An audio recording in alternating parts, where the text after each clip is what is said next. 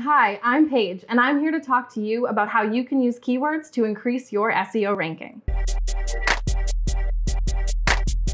Search engine optimization is the strategy aimed at increasing traffic to your website using the organic search results that your customers see when they're searching for business products or services. One of the best ways to improve your SEO ranking is by including a variety of keywords into your digital content. Whether it's on your website or your blog, the key is to use a variety of the best keywords for your business. Keywords can be broken down into three main areas: short tail keywords, long tail keywords, and location-based keywords. Number one, short tail keywords are very specific, usually 1 or 2 words. Think bathtub or home improvement. While these may seem appealing due to their simplicity, the truth is your small business will not appear at the top of these Google search results. Large companies and big brands dominate the competition when it comes to these keywords. Number 2, long tail keywords are less common than short tail keywords, but they're more specific to your business's online content. By using a variety of these keywords, you'll attract customers who are searching for any combination of these keywords in a Google search.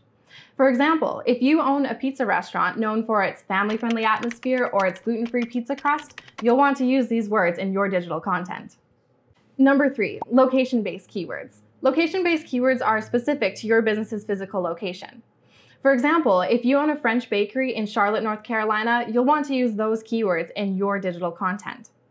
By using location-based keywords, you'll not only attract someone looking for a French bakery, but someone looking for a French bakery in your neighborhood and in your city.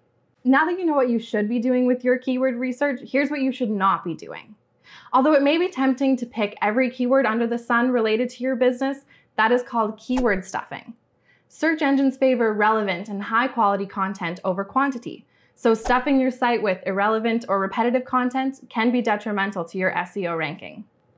Lastly, remember, because your business is always changing, so should your SEO strategy. Anticipate your customers, their needs, and adapt your SEO strategy to suit the ever-changing digital landscape. See, it's easy. Now you can become an SEO expert.